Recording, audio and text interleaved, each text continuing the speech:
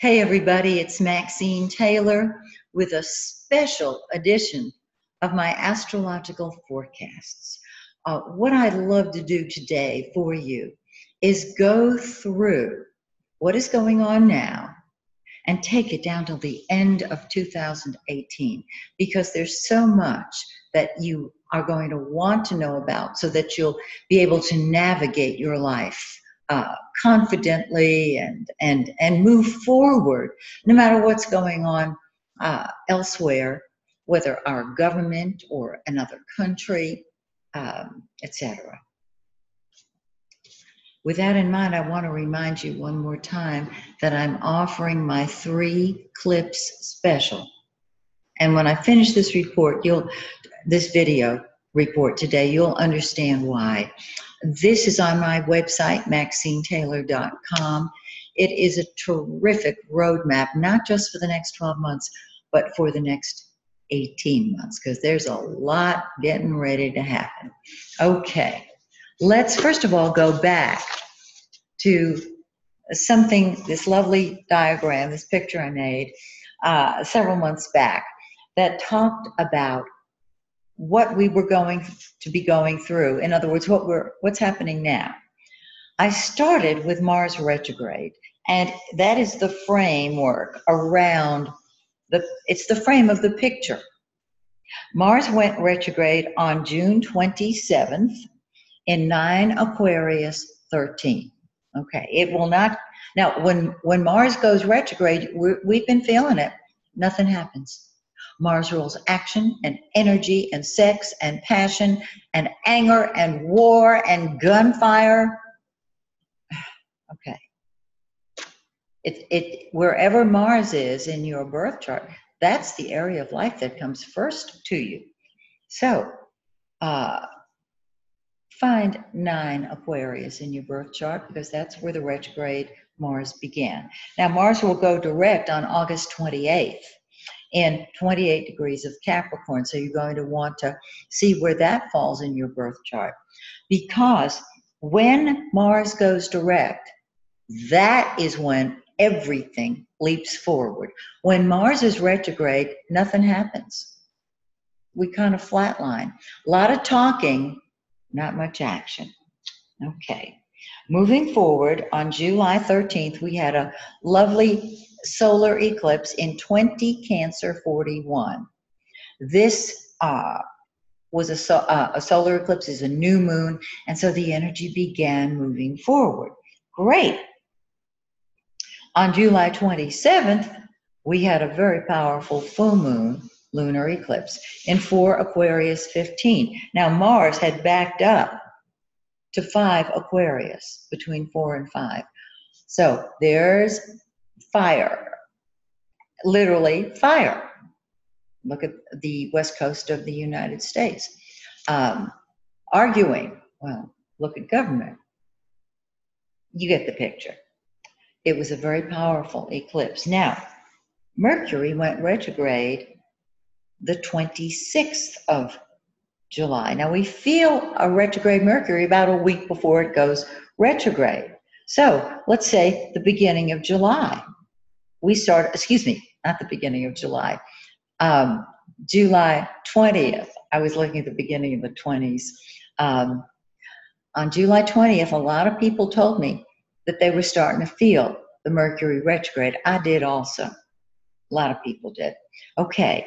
When Mercury goes retrograde, everything is confused. We are in a time when Mercury is still retrograde. It will go direct on August 19th. Yay. In 11 Leo 32. Find that in your birth chart, because that's where things will start, hopefully, getting unconfused. It'll be in the shadow of the retrograde for a while, but hopefully it will start moving forward nicely. Then on August 11th, that's Saturday, this coming Saturday, we have the final eclipse of this period in 18 Leo 42.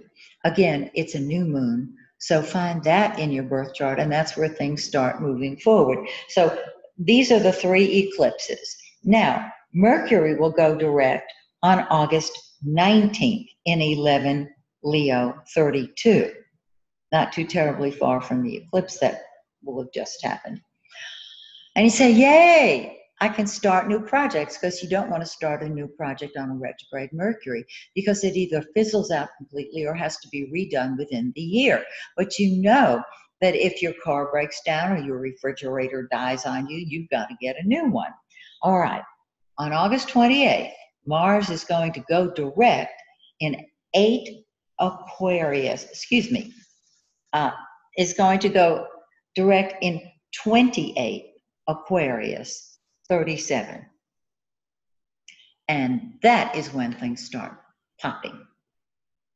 We will see, just keep your eye on the world situation, because that is when things will start moving forward. If you haven't been watching my Trumpology report, I document it once a month. Every month is there. You can read it, you can watch it. It's very simple. Okay, so everybody's saying, yay, after the 28th of August, when Mars goes direct in 28.5 of Capricorn, I can start new projects. Actually, yes, but there is a small window of opportunity for that. And this is the rest of the year. All right, I put a star next to September because during September, Mercury is direct, Venus is direct, and Mars is direct. Yay. And those of you who have been following along for a while probably saw the video in which I gave you the optimum dates in September to launch a new project. There's a lot involved in beginning a new business, starting a new project, more than just what I'm giving you here. However, in any project that you begin, whether it's a wedding, whether it's a business, whether it's the purchase of a new car, what you're going to want is you want the sun and the moon in lovely aspect to each other, whether the moon is growing or waning. So I'm going to give you, once again, those optimum dates in September before I give you the rest of the year. And let me, oh, it's so much better when I can see. Gosh. Now, on the waning moon, this will look, now this is starting after Mars goes direct. On the waning moon, on August 31st, the moon in Taurus is trine the sun in Virgo. Lovely Earth trine, the trine being the optimum aspect. So I'm suggesting to you that you take advantage of that if you can. If you can't, on September 4th, the moon in Cancer, a water sign, is sextile the sun in Virgo. A sextile is a much weaker aspect than a trine. But if you have a meeting that you have to have and you can't change the date, you certainly want to choose September 14th. Excuse me, September 4th. I am wearing my glasses. See, there's retrograde Mercury. Right here from my lab, here I am. I put the glasses on to read, and you know, that's exactly what happens on a retrograde Mercury. Now, on the growing moon, September 13th, the moon in Scorpio is sextile the sun in Virgo. So we have a Scorpio moon, which is an incredibly powerful position for the moon. It's a water sign, sextile Virgo, and earth sign. On the 17th and 18th of September, the moon, both of those days, is in Capricorn and trine Virgo. Those are the optimum dates on the growing moon. Now, there's a lot probably going on in your chart.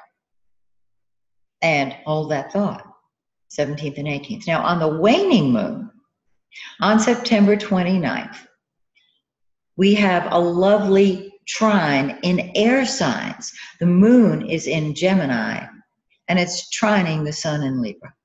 Beautiful air trine on the waning moon. Okay. Now, let's keep going. In October, on the 5th, right there, Venus, the planet of love and money and beauty and all things lovely and musical, or just beautiful. It goes retrograde. It goes stationary retrograde in 10 Scorpio 50. We will feel this probably, certainly by the 1st of October, maybe even the end of September. People will be asking me, is Mercury retrograde? No, it's Venus, because when Venus goes retrograde, it feels just like a retrograde Mercury. And it doesn't just affect beauty and love and money. It's like a Mercury retrograde. Doesn't only affect trains, planes, and automobiles. So Venus is retrograde October 5th until November 16th, when it goes stationary direct in 25 of Libra, 2515 of Libra. Yay!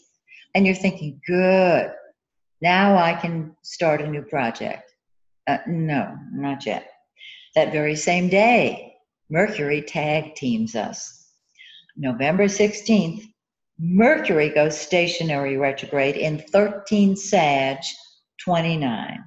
So we've got two planets. Whenever they change positions from direct to retrograde or vice versa, there's a flux in the energy. And so there's Mercury saying, double whammy, here I am. Mercury goes stationary direct December 6th in 27 Scorpio 17. So from the beginning of October till the beginning of December, we've got Venus and Mercury taking turns, going retrograde and then direct.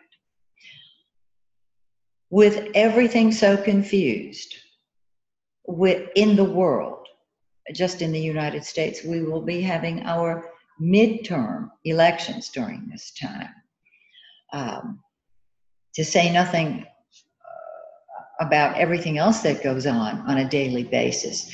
This is why I am suggesting to you that you make sure that you get your 3 eclipse forecast, which will not just be a 12-month forecast, but an 18-month forecast, because the July 2019 eclipses are with us until the beginning of 2020. We start 2019 with 2 eclipses in January, and I'm happy to say neither Venus nor Mercury nor Mars is retrograde at that time. Hallelujah. So I hope this is helpful. I hope that you have plugged this into your chart. Oh, and by the way, if you don't have a copy of your actual chart, I'm not talking about an interpretation, I'm talking about the printout. I'll be happy to send you one.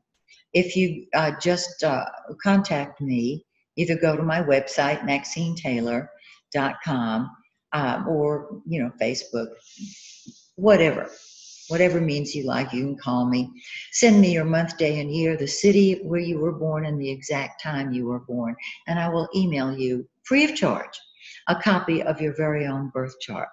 If you don't know how to interpret it, on my website, on my YouTube channel, I have so much going on my YouTube channel, Maxine Taylor Astrologer, I have my Astrology 101 TV shows that will help you interpret it, and my Astrology 201 TV shows that will help you forecast it. And so, dear friends, hang in there, and may the stars shine brightly on you and yours. Bye for now.